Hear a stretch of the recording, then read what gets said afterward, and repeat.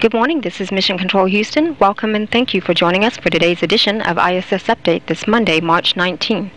You're now getting a live view inside the International Space Station Flight Control Room, where the team here has been monitoring the systems aboard the station and supporting the day's activities of the Expedition 30 crew members.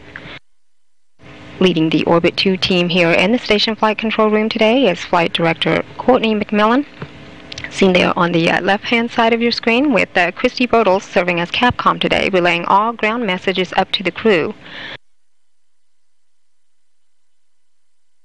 Aboard the orbiting complex, NASA astronaut and commander of the complex, Dan Burbank, flight engineers and cosmonauts Anton Shkaplerov and Anatoly Ivanishin,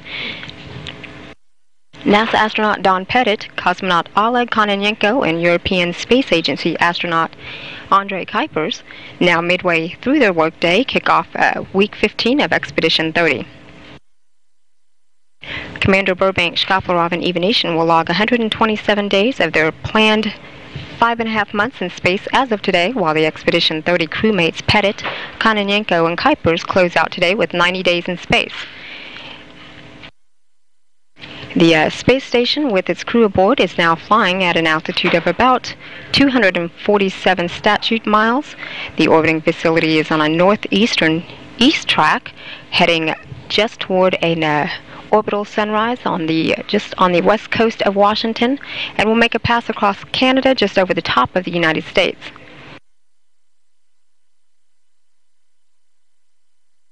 The Expedition 30 crew members began their morning with the first of 2 daily planning conferences a couple hours after their wake-up at 1 a.m. Central Time. Planning conferences are held with ground controllers at mission control centers around the world to review the day's activities, discuss any issues, if any, and plan for the next set of tasks.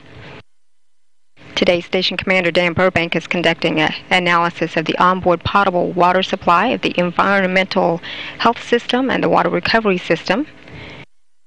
He will be recording the data from the total organic carbon analyzer that is used to quality test the onboard water supply that ensures its safety for crew consumption. He also will replace a wastewater bag and participate in regular crew medical proficiency training. Meanwhile, flight engineer Don Pettit will spend much of today operating the structure and liftoff and combustion experiment, also known as SLICE, that investigates the nature of flames and microgravity and could lead to improvements in technologies aimed at reducing pollution and improving burning efficiency for a wide variety of industries. And also, Andrei Kuipers will work to remove and replace the recycle filter tank assembly of the water recovery system. He also will spend time today working in the Japanese experiment module known as Kibo with the Cell Biology Experiment Facility. That is an incubator with an artificial gravity generator. Earlier this morning aboard the International Space Station, Commander Burbank completed an hour of his two-hour daily exercise using the Advanced Resistive Exercise device that simulates weightlifting here on Earth. He then conducted sample analysis of the environmental health system in that service module and collected samples from the water recovery system for testing that he will do now within today's update hour. Burbank also took photos of an on-orbit nanorack experiment samples there in Kibo. And flight engineer Pettit, along with his crewmate Kuipers, had done some work to unstow the contingency water container and the recycle filter tank assembly in preparation for that maintenance to the onboard water recovery system. The water recovery system distills urine and condensation and converts it into consumable water for the crew aboard the space station. Pettit also activated the microgravity science glove box for the day's remote experiment operations. He then set up for today's work with the SLICE experiment that he'll be working on throughout the hour. Also earlier this morning, Kuipers worked in Kibo and operated 3 experiments that uses the NanoRack smartphone. And at the end of the day, each crew member will have participated in his daily 2-hour exercise to maintain the physical fitness and help mitigate the negative effects of microgravity on their bodies.